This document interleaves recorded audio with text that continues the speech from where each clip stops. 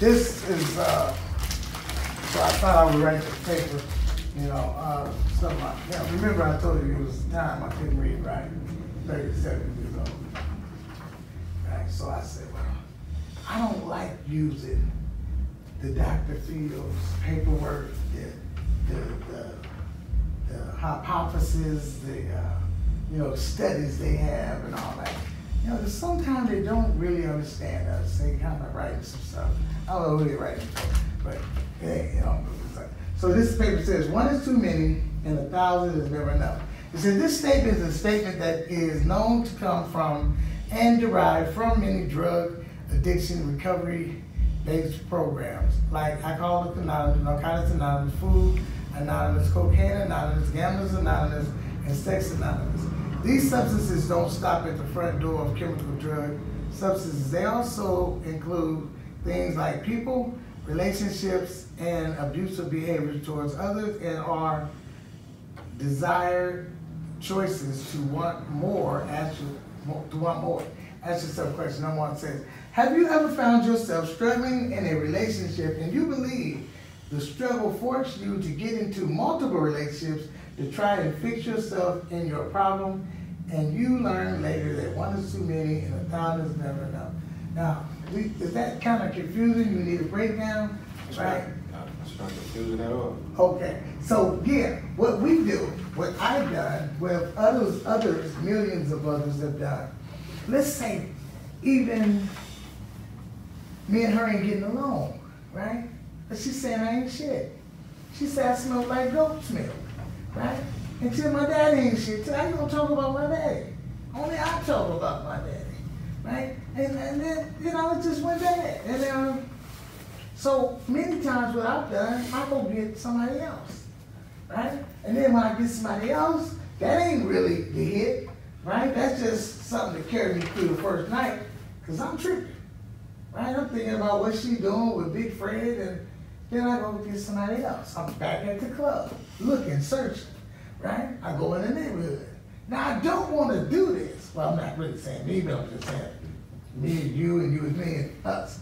You know, we might go and say, that's one of them, crackheads, right? But she ain't looking too bad, you know. So we just want to get a little something from her. Hit that, you know. Maybe even don't want to really spend on the room. Take it to the bushes, right? Behind the house of Grandma's house, right? Hit that. But we doing and like. That one we got wasn't the one, and so we trying to get 1,000 of them, and it still ain't the one. That don't really fix us. We think a partner, a sex partner, a certain something fixes us. Some of us think buying hella cars gonna fix you. Some of us think go to shopping is gonna fix you. Yeah, you cool for a minute, right? And buy all these certain kind of outfits. You ain't went nowhere, so no. And bought a couple of suits. So I guess the farthest you go, some of us, we put the damn suit on and go to the corner and hang out. You look at stupid, like, dog, where you going, man? I ain't going nowhere, man. I just felt like getting dressed. So, all right. Number 2, it says, when it comes to you seeking and searching to find wholeness in your relationships, do you believe the sum of many parts and many partners are more wholly fulfilling than the sum of one part and one partner? Right? The sum of many parts. I mean, yeah. It says, when it comes to seeking and searching to find wholeness, a whole pie, a whole person, in your relationship, do you believe the sum of many parts, many bras, many hookups, many hookers, many prostitutes, many hoes, partners are more holy and fulfilling than the sum of one part and one partner, right? Sometimes we believe that I gotta be a Mac, right? I think part of being a Mac has a lot to do with what you believe people think about you. most people that have several females seem to always want to go show their partners that they got a new one. It's like, it seems like that's part of it. You know, it's not just, I'm just gonna get with her and everybody, nobody's gonna know I'm with her and her.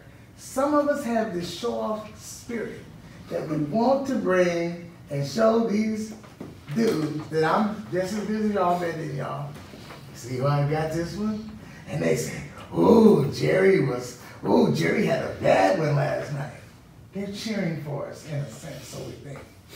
Right? But I don't know, man. I think, I heard this guy say, this doctor, what is this, Umar Johnson. He was on a movie film thing they call Hidden Colors, right? Documentary kind of stuff. Y'all gotta watch it. So Dr. Umar said that a lot of males, right, minority males, Hispanic, African American, he said a lot of males, he believes a lot of males need 3 to 4 partners, right? He said they seek that out in their nature. He said, but one of the reasons he believes they do it, or we do it, it has a lot to do with not finding everything in one person, right? He said, you have her that's beautiful, nice feet and everything, no rust on her ankles, right? She's nice looking, but she's not really that smart upstairs. Nobody's home, you know, nobody's home upstairs. Like home alone, nobody's home, right? Then you got her over there. She knows how to do almost all kinds of stuff. You know, she's not all that on the looks, but she can help you do a lot of stuff, right? Then you got different ones. You got her, she has a nice, out of this world body, and the sex is great, right? But, you know, so he was saying that he believes that, the doctor believes, that if you can get all that in one, you wouldn't even cheat on your girl, right? Now, I believe that could be slightly true, right? I'm trying not to raise my stakes too high now. Mostly now I'm like, what work do I need to do on me? Can't depend on them to do everything. I gotta be a contender inside the running, right? Can't put it all on them. I had some young guys in here years ago, he's telling me they pimps and players. Man, I just said that. I said, look, baby, I said, you hype, man. You real hype, young blood. And yeah, man, you know, I just said it, man, I'm a pimp. I said, wow. I said, I want to know one thing with y'all smart asses. They said, what? I said, if God was to take those females away from you for 9 to 10 to 18 months, no female at all, tell me who the hell would you be when they're not around? Because you're talking about them. And I have not heard one thing about the value in you. I said, why are you so motherfucking quiet? Talk. Oh, right? So, I said, build on you, man. Because that's great to have a good girl. You know, but I've had a girlfriend that died. She was a great woman. She died. Man. That's a hit. You know, and you just don't want to just be speaking just about things outside. You can have some of the best friends in the world, but that don't mean that what they doing is what you got going on. You just an associate.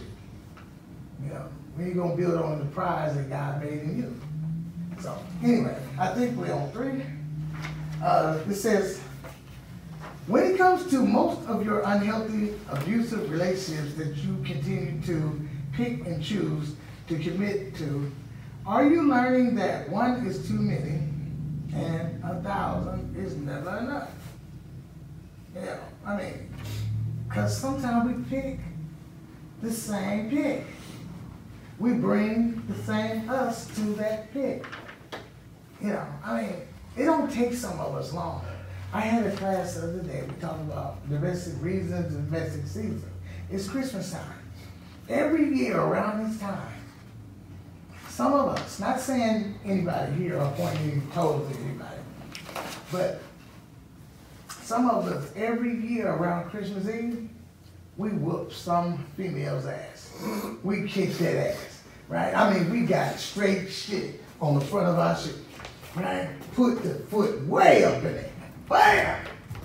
It's New Year's Eve, right? Then it's a psychological thing, right? It's not normal.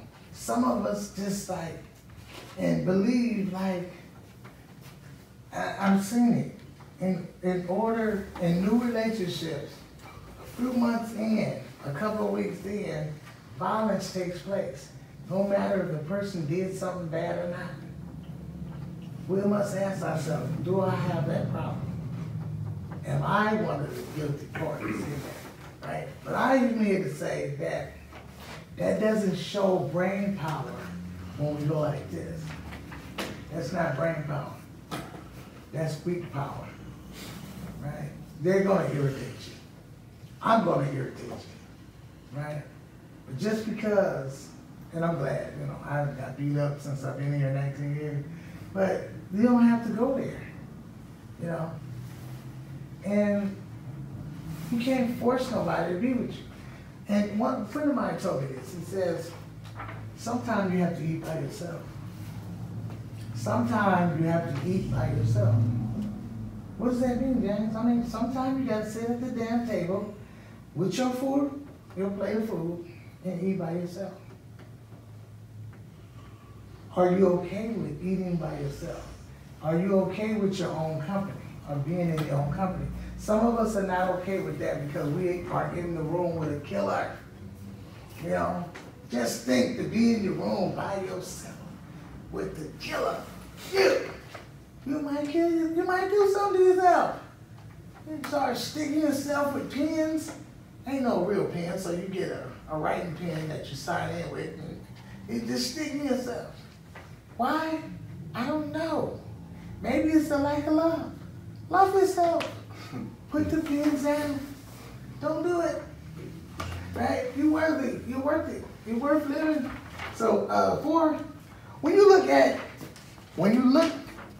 and do an overview of your violent behavior, do you now see and believe that one violent outburst or one headshot is too many, and 1,000 shots is never enough to balance a healthy, loving relationship and keep it together?